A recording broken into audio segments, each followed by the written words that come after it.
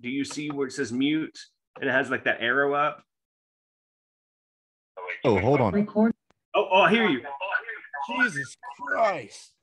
Okay, now I hear you through the computer. Do you hear me through the computer now? Oh, yeah. God. Okay, so we're good. We're good. Yeah, or I'm going to hang up on the phone. Okay. Okay. Holy shit. God. Did it blow your ears out? Hell yeah, dude, because I had these freaking headphones on. And God dang, man. All right. Okay. We're good. We're good. All right. What's going on, guys? What the heck is going on, YouTube? We are here. This is the first episode of Children's Card Game Podcast. And this is something that I wanted to start here for a while. And Tyler and I have just recently decided that we're going to try to hold each other accountable on staying active in this, because outside of our other lives, we get no social interaction because we're just so consumed in either Finn's work. Actually a busybody. I have terrible philosophical and existential problems. So. Well, I was going to say we're consumed in either work or the Dallas Cowboys. It depends on. Yeah, I still do like the Dallas Cowboys, dude. But what day of the week it is. The Houston Astros are the dynasty in Texas, though, man. And I'm watching that World Series Game 1 tonight. You best believe, man. Yeah. Well, hell yeah, man. Well, it's been a little bit, and just I guess to kind of catch up everybody on everything that's been going on. You know, we've been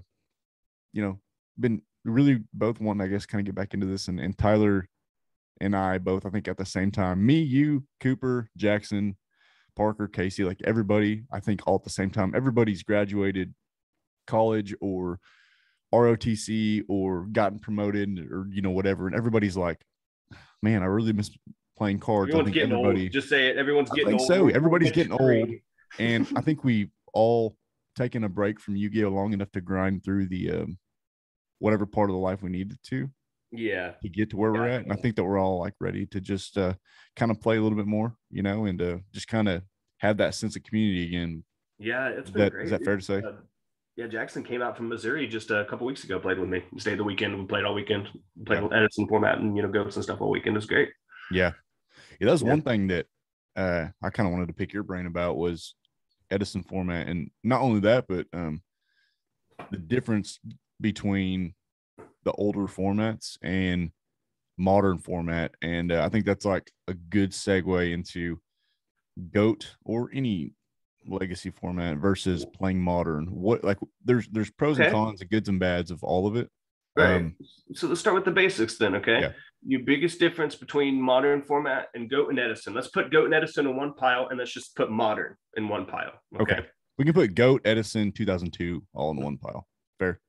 All that stuff. Sure. Yeah. GOAT, Edison, 2002. Yeah. The 2002 counts as well, because all those formats are very much still turn-based formats. Like you get a turn, I get a turn, you get a turn, I get a turn, and it goes until, and it's like playing baseball. You play the frames until the game's done. You know what I mean? Like modern, it is like you can go first and just win. And there have been formats like that in the past, but all of them have been more modern, more recent formats. Every single one of them, without exception. So that's the main thing, is that your cards in your hand all have to be live and have to be more based on what other people are playing, more so than in any point in the past. Everything has to be meta, every single card in your hand. And then the second thing, so speed is the difference. Speed and just all around. I guess the play style is different. And then secondly, the rules are different. In older formats, play going first, draw 6 cards. And priority is the thing too. Right. Yeah. So your monsters are quick effects, essentially. Like you always have the priority, the ability during your turn to activate them. That's always a weird conversation, trying to explain that to somebody that is getting into GOAT, because we're like, come play GOAT because it's fun and it's not confusing. And then like first turn, and they're like, but priority. But I draw a 6 like card and wait, and his BLS triggers even though I bought him a 6. Yes. How does it? No, Yeah, that's always interesting to like explain to people, and it's like, listen, I don't know.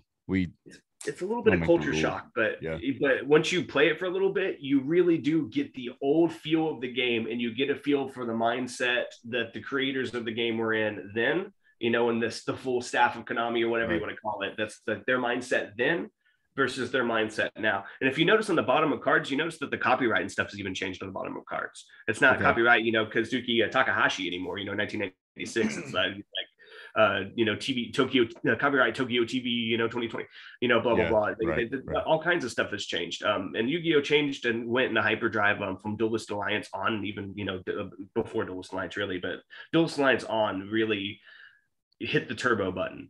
Like Right. from I Duelist agree. Alliance on, it feels like set cycles. Yeah, right, It feels right. like set cycles, and it feels like you have to play what's new versus the old days. It's not completely like that, because I'm a Cyber Dragon player. They obviously keep coming out with Cyber Dragon support and stuff. Yeah. But am I gonna just automatically win tournaments? Am I playing like tier 0? Like is all that new support tier 0 and keeping up with like the new stuff? No, not really. It does good enough, but And one thing I think is like a really big difference is the fact that in things like Goat, maybe in Edison it starts to, and Teledad and stuff, it starts to become a little more archetype based. But in Goat, there's very, very few archetypes, if any, outside of like Gravekeepers, and in 2002 there's no archetypes, obviously, but when you start getting into, that's like the biggest difference I think between these newer formats and the older formats is like when they come out with a new card and it's a new Cosmo card or a new Dogmatica card or whatever, it goes to that deck. Like you can't play two different archetypes I get unless what you they mean. have a big sense of Every card back in the day fusibility. used to be more generic. Yes, Every card exactly. back in the day used to be Yes. generic. Yeah. These days, everything's archetype specific, and the generic cards they do come out with are really, really, really good, and they're Right. chase cards. Yeah. Right. Yeah. Those are More all the ones recently, per turn. yeah, and Broken once per shit. turn. I see a Um, card that's once per turn or not once per turn, and I'm like, ding, and that's like, for me, yeah, that's always like the light bulb in my head. I'm like, how can we do this? yeah.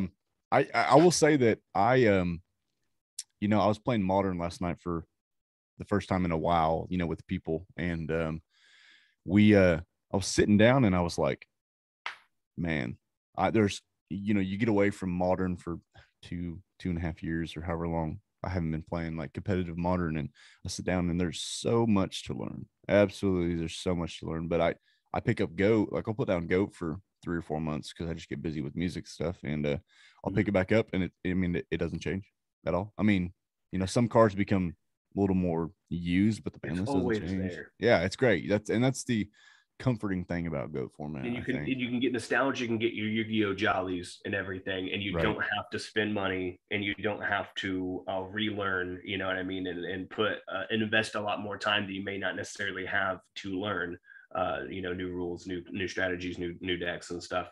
Yeah. Um, yeah, Yeah. and I like Goat as the forever format in Yu-Gi-Oh, and it makes the most sense to have Goat as the forever format in Yu-Gi-Oh. And I've kind of talked about this in my videos before, where I say that GOAT really is a perfect snapshot of history. It's not just people saying it. And the reason why I say that is because it captures the very beginnings of the GX era without those cards taking over the format. Like all the original old Right. Right. cards are still like the centerpiece, with GX just now starting to come in, and that is why in my opinion it's the perfect snapshot in time. And Oh not to yeah. mention being able to play Thousand Eyes restricted stuff, because that's cool. Yeah. So Man, it's cool because like I don't know, it's just a good, like I said, comforting knowing that like it's never going to go anywhere. You're no, always going to have friends that know how to play Goat format, and when Dueling Book added the GOAT section, I knew it was going to be around forever. I knew it was going to be around forever anyways, just in the community, because so many people knew about it and loved it and had played it for so long. But when Dueling Book finally did that, yeah. I was like, it's GG's. That's the format. That's the Do you forever format. remember when the Goat format market spiked? Well, okay, there's two times when the Goat format market spiked. One is because of COVID and because people need to spend money on things, and Sure. so they bought collector's items. The first time was in when was Lynx announced? 2018. 2018. 2018. The first time that Lynx was announced, everybody was like, fuck this shit. Yeah. I'm not doing this. And then everybody went and was like, I'm playing GOAT because this is so like, this is stupid, you know? And all the GOAT format cards literally spiked. I remember contemplating buying a Genzo from PSV for a servant, and then like looking at it like after Lynx, and it was like actually Lynx were announced in 2017. So I just did a rewind in my head. I think it's 2017, not 2018. Yeah. Okay. Yeah, and that's kind of weird too. I think that which I found this out recently, and this makes me sound like a total boomer because, you know, I haven't been doing any Yu-Gi-Oh stuff like that all at all over the last, you know. Tell me about it. Well, in modern Yu-Gi-Oh, I haven't done any modern Yu-Gi-Oh stuff in the last couple of years. But I guess you know, Master Rule 4 revised, that's a thing, and I didn't even like really know about all that until here recently, because I was like looking at, you know, decks like Shaddolls and Fluffles and all sort of stuff, and I'm like, man, this Link stuff really kind of fucks my shit up. And now, you know, somebody the other day was like, oh yeah, you can put Construct in your main zone without having to put it in the Link zone. I said, dude, you haven't played that long? I didn't realize it's been that long. Dude, it's been my gosh, long. I didn't realize you hadn't played that long. Oh yeah. Fuck, because dude, I was like, man, how way behind. Exactly. Bro. That's what I'm saying. Why am I talking to you? I'm just kidding. But I you know, getting back into it though, once I found that out, I was like, holy shit, because I was getting my ass kicked with me and my friends, just playing cards, you know, competitive, but, you know, casual. You know how that goes. Modern, and, you know, I want to point out. And so I kept putting in the extra Link zone, and then Newt, I don't know if you met Newt or not, but he was like, what are you doing, man? Like, you can put that wherever you want. Because I would like link away I was playing Barnyard, and I can link away like Construct and, you know, Frightford Whale or whatever, to make something. He's like, you know that you can put these like in the main zones, like they changed it. And I said, are you fucking kidding me? They fixed it? Like they actually they fixed it. So it kind of makes it, you know, it breaks things like fusion decks and stuff, you know, kind of wide open, in my opinion, you know, because it's, you know, but yeah, that's been about how long it's been since I've played. I think 2019 was the last, no, maybe 2020. Was the last competitive tournament that, it had to have been 2019. 2019 was the last competitive modern tournament that I've been to. But no, all that being said, I'm getting back into modern. It's you know, knowing the game mechanics is 90% of getting into Yu-Gi-Oh or back into Yu-Gi-Oh. You know, the other 10% is just finding out what's popular, you know, and and you know me, I'm not going to play like meta. I'm going to play something rogue anyway. So like, you know, it's going to be cheap for me. So plus it's way cooler topping a tournament with something rogue than the usual suspects. Exactly. Like, you know, if you top a tournament with tier right now, people are like, ooh, the best deck. Yeah, like, oh yeah. Yeah. You know, I you know, and those deck profiles are always cool, because if you're the person watching it and you want to build that deck, you want to, like, you know, copy and paste or whatever. But for us, I know that we used to just like get beer and just like watch deck profiles, just so we could see like what other people were playing, and we could just like sit there and look through commons like all day, be like, what card would be good against this one card that everybody's YouTube sped things along way more. Like, so before, you know, Yu-Gi-Oh, before Konami had like their own, like, you know, Yu-Gi-Oh database, before they had that completed, you know, we had the shitty Yu-Gi-Oh wiki and the tips on the Yu-Gi-Oh wiki, and we had YouTube videos. that's what we had. And we had the tips on those little cards. You remember those little tip cards? There's 50 of them that you can collect. You know what I'm talking about? They're old, right? Yeah, it's like I have like 7 or 8 of them somewhere. That's cool.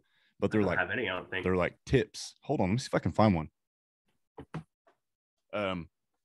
Like, you used to get them in Shonen Jump magazines, which I've kept some of them over the years. Reminds me of those old Pokemon cards. They weren't Pokemon cards, but they were like from the show. Yeah, you know what? I might have one of those. Yeah. Now that I see that. Yeah, there's 50 of them. This is 4450K. And this one is a tip on, I just pulled a random one out. This is a tip on how to play tunes. It says tune monsters like Toon Mermaid, Toon Summer School. Oh my gosh. Mega Right, and Blue Eyes Tune can only be summoned if you have Toon World on your side of the field. No shit. When you summon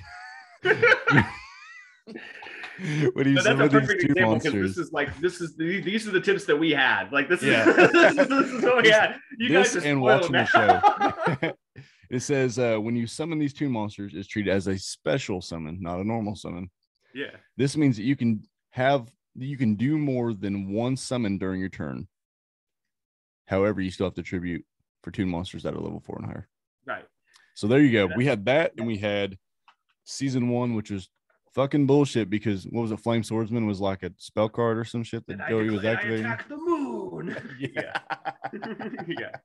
That was all the knowledge that we had back in pre 2002, YouTube. Yeah. But no, I heard that somebody, tip was ass though, because thinking about it, like that wasn't even an actual tune tip. That was just like literally what the cards say, just repeated on a different card is what that was. Yeah. A better tune tip would be to say here's a something tip. like, read your cards. yeah, read your really cards because no, exactly, because so tunes you have to tribute to special summon them, right? Like the big tunes, like Tune Summon Skull, Tune Dark Magician Girl, right? So you tribute your scapegoat tokens. And you might be saying, well, scapegoat tokens can't be tributed. They can be tributed, just not for a tribute summon. They can be tributed any other way, just not for a tribute summon. So you tribute them to special summon a tune.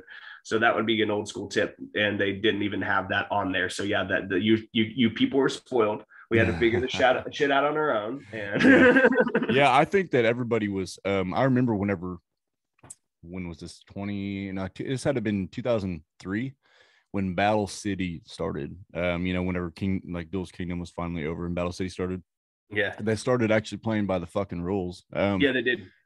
That's when everybody's shit just got completely fucked up because everybody was like, playground rules. You couldn't like just normal summon Blue Eyes anymore. Because I used to just fill my deck up because that was fair. Yeah, exactly. One kid that could afford a Blue Eyes just won. Yeah, I'd fill my deck up with, Blue Eyes and Red Eyes. Yeah, and Meteor Dragon, shit like that. In the main deck, in the main deck, Meteor Dragon, Fusion Monster in the main deck, mind you, and everybody would be like, wow, and then Battle City came along and it was like, fuck, man, I gotta tribute these monsters.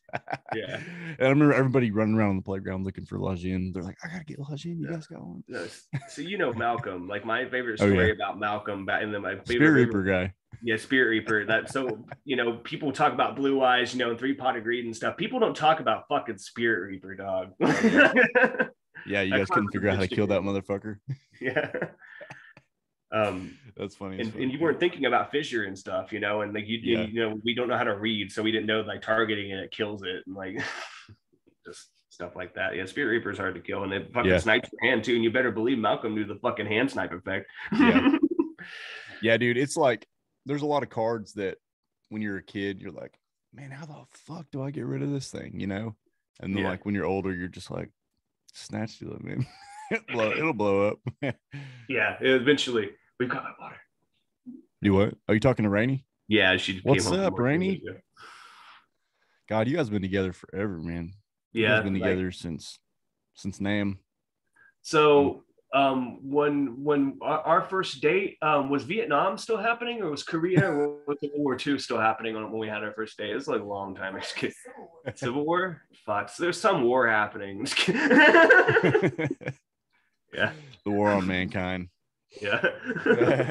Yeah. So me and Tyler met in 2014. I think it was 14 or 15. Time ago, you were playing Evols and I was playing Evil Swarms. Yeah, I think it was the format right before Duelist Alliance. That's what that sounds like. It was It was after Duelist Alliance. I met you. Why the fuck were we playing those decks? We were playing those decks to fuck around because we were good, dude. We were pretty good. Good. Like, dude, so at this why I was playing Evil Swarms is because people were playing dolls and stuff. People were playing Klee at our locals, and people were trying to cheese wins with side frames. And so I just made Ophion and shat on all of it. Side frames were out when we met, really? Yeah. Really? Wow. Yeah.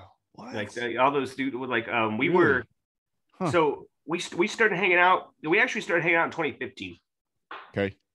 And we started hanging out in 2015. Because I was already established and doing YUGINONO stuff for a little bit. Yeah.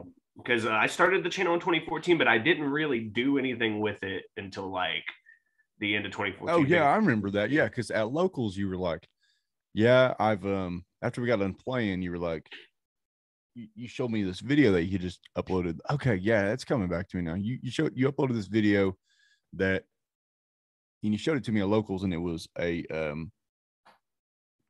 clowns mixed with Evil Swarms. Evil Swarms. Yeah, and like that was just the whole thing back then. Everything was better with clowns because it was just so crazy. Yeah, and matter of fact, the format that I was talking to you about earlier, Finish Line, that me and Jackson have been fleshing out. Yeah. Evil Clowns of Deck, dude. That's the format that we met. That was Let's talk about Finish Line format, because it's going to be something that we're going to start making content for. So I'm going to talk about that. So to start, if you guys are familiar with my introduction to Goat format, introduction to Teledad format, introduction to Necron's format, et cetera, videos, I don't remember. Have I made more than that? No, I did 2002. So I made it. Yeah. I'm going to make another one that's like that. I want to make one about Edison eventually. I'm going to make one about this format we're talking about right now, which is a Finish Line format. Yeah. Finish Line format is a format that me and Sam always theorized about, that we never went back and actually looked up to see if it actually existed. But me and Jackson went back and did the work. And the format that me and you had theorized about that we never did the work into looking up was a format to where you could play Cosmo at full power, have clowns and brilliant fusion, and have all the Duelist Alliance decks. And we didn't do it. And it was fair too. It was pretty fair. We just didn't know if there was any, we didn't know when the ban list came out. We didn't know if there was any like actual tournaments held at this time, blah blah blah. Anyway, so me and Jackson and Cooper, we did the work, and we found a gap in time that we call Finish Line format, because it's the very end of Duelist Alliance. Okay, if you look at the time frame, November 5th, 2015 is when Dimensions of Chaos came out. So that's when Dark Destroyer comes out. So then you're pretty much full power Cosmo at that point, because Dark Destroyer's, he's a fucking problem, let me tell you. Like playing that format, he's a problem. So you got pretty much full power. I just want to point out that he was not a problem for me. You have Magispectors. Well, if you're playing Cyber Dragons, no machine's a problem, right? But anyways,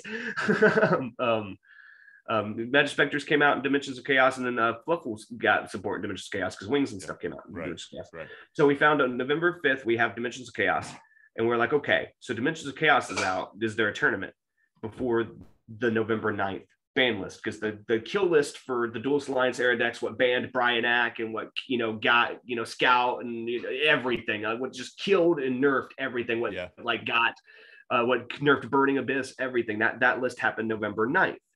Okay, we found a tournament that happened November 6th, the day after Dimensions of Chaos came out. And not just any tournament, it was YCS San Juan. So it was a full-blown fucking YCS, happened one day after Dimensions of Chaos and 3 days before the kill list. So we found a 3-day gap where you can play full power Clowns, Magispectors, near full power Cosmo, and every Duelist Alliance era deck, every one.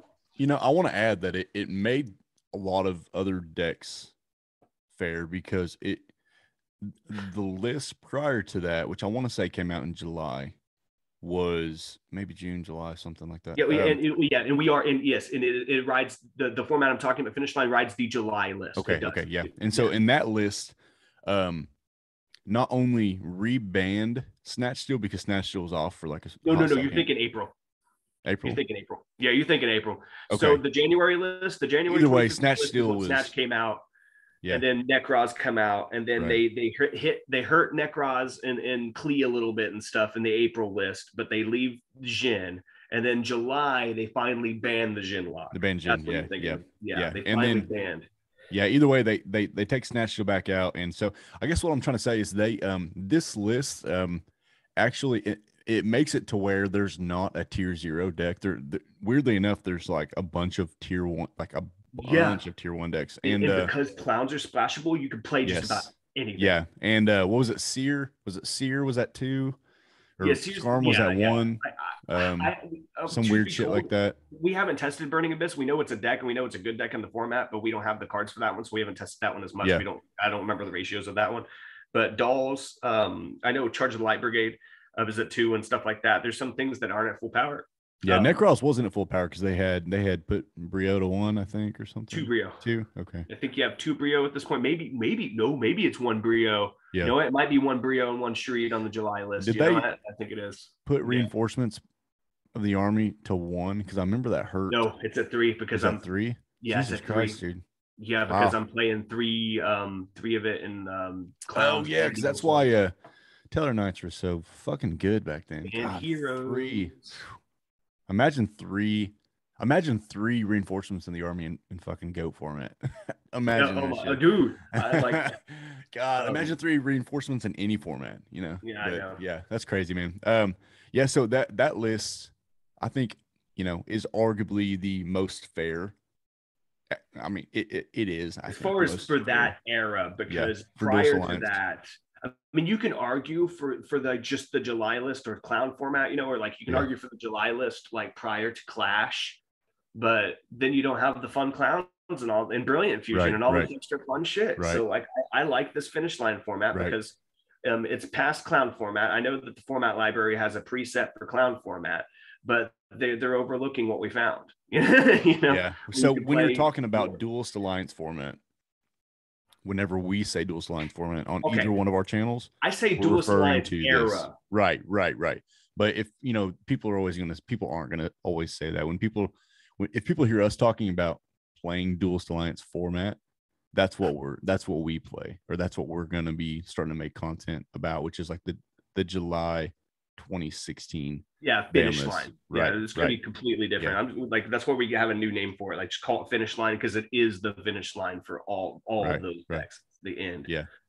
Because that list, the November 9th list, was brutal. Like that might have been the most brutal ban list in history, because everybody loved Dolls and loved BA and all these decks, like, and they just went and nerfed all of it. And Ritual Beast, they fucking got rid of the Ritual Beast loop while they were in it too.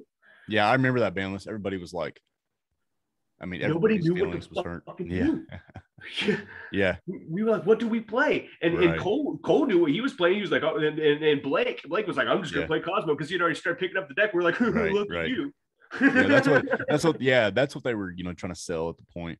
But you know, and that is one of the upsides about playing a rogue deck, is like you always fly under the radar. There's never been a single fucking fluffle card on any fucking ban list. There's not, which I mean, this pendulum shit they got going on might ban Chain.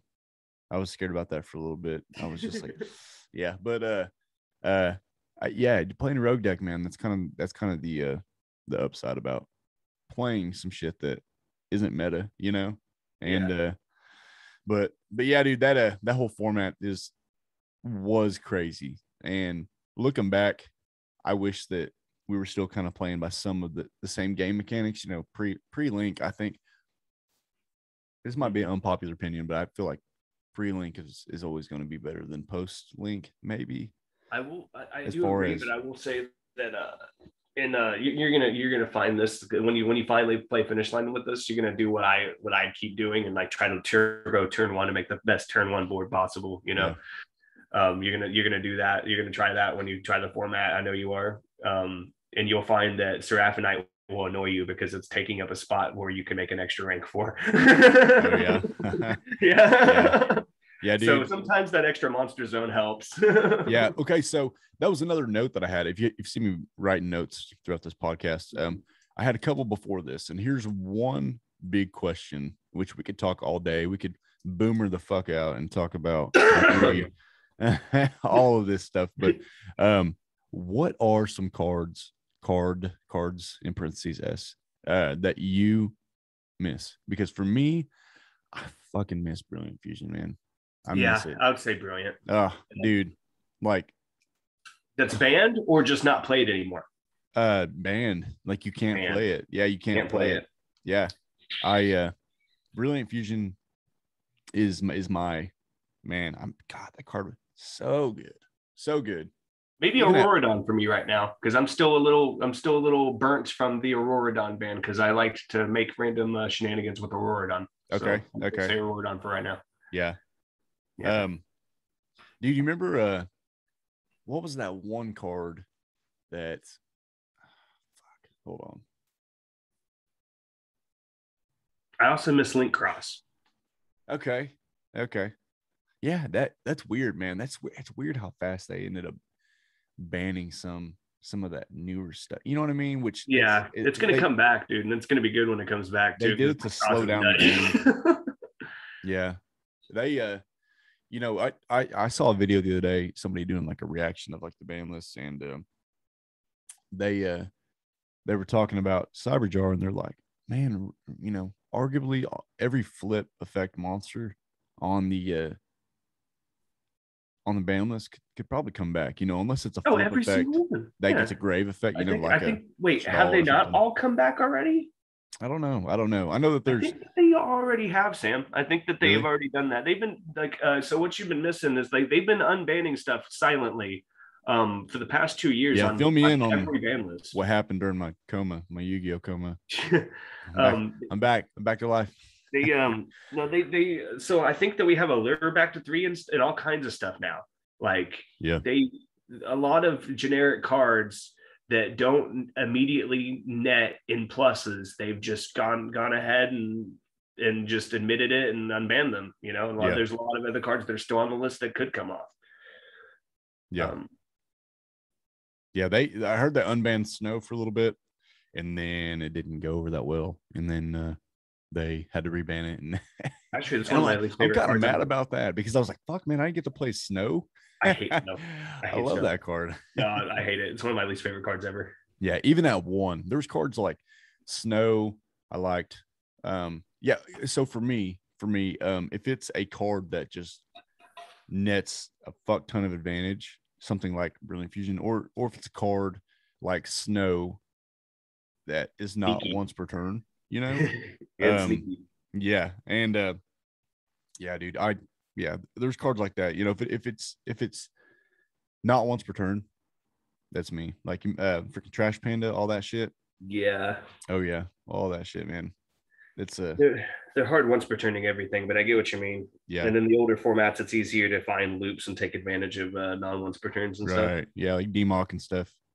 It's easier to take advantage of it, but at the same time, though, it's more fair because it's slower at the same time. Like you still have to go several turns. Like, people think that, like, I've heard people like have the dumbest takes on goats, and they'll say stuff like, "Well, if I play goats, I'll just play FTK." Like, I don't know why anybody plays anything but FTK. And I'm like, because the FTKs aren't that fucking good. Everyone would be playing. Right. Yeah. There's even Empty Jar and any kind of burn stuff. It really isn't that. You have to go back and forth, and even if you do open your dream hand, you still have to play it out. Like, it's not. It's Goats is way fair. It's way fair. Like that tournament. No, we had an Exarion tournament. This is when we were still playing Exarion, and I won the tournament, and it was Tahlequah, and the final table was against you, and you were playing fucking Lacunga FTK. Yeah, and like that's further proof right there. It's like the final table, And honestly, I got lucky, and I won because I won the die roll, and like I won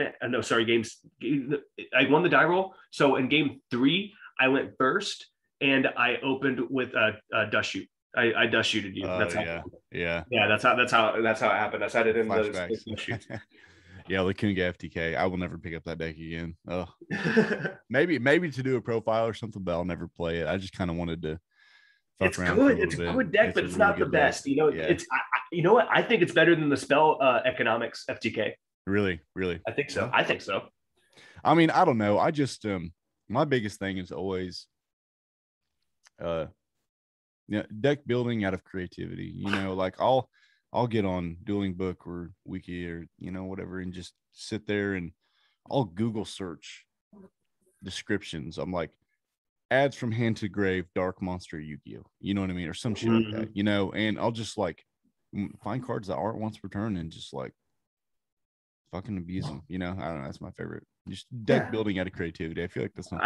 I like deck building way more than playing. I love deck building way more. That's than fair. I have a problem. Like, ever since the EDO Pro made the simulator, the deck edit.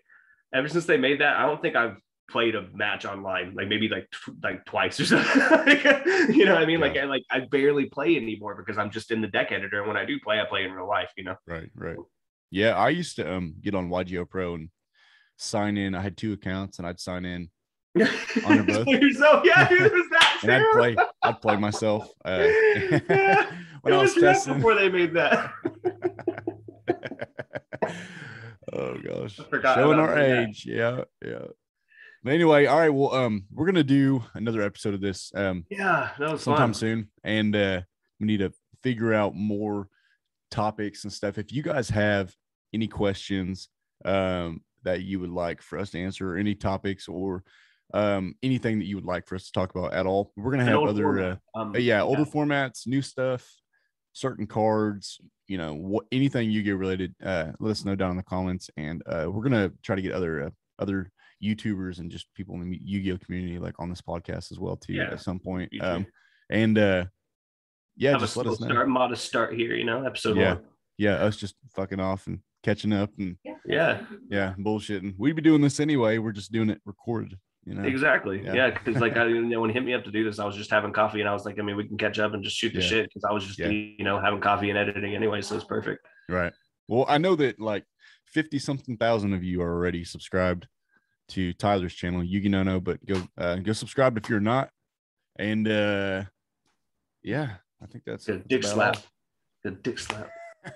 Like that. You've been saying that since 2015. I know it. I don't think anybody's surprised that hasn't gotten you banned yet. No, I haven't seen your dog. Ooh. Oh no, I've seen your dog. Yeah, no, people on. Oh yeah, you know what? You did. Yeah. Because Allie was here, and she ended up throwing the toy on the roof on accident. Yeah. Yeah, that's right. You've seen. Yeah, you met my dog. Yeah, I haven't been mad at my kid all day until now. Thanks. Gotcha. All right, man. I'll see you later, dude. See ya. Bye.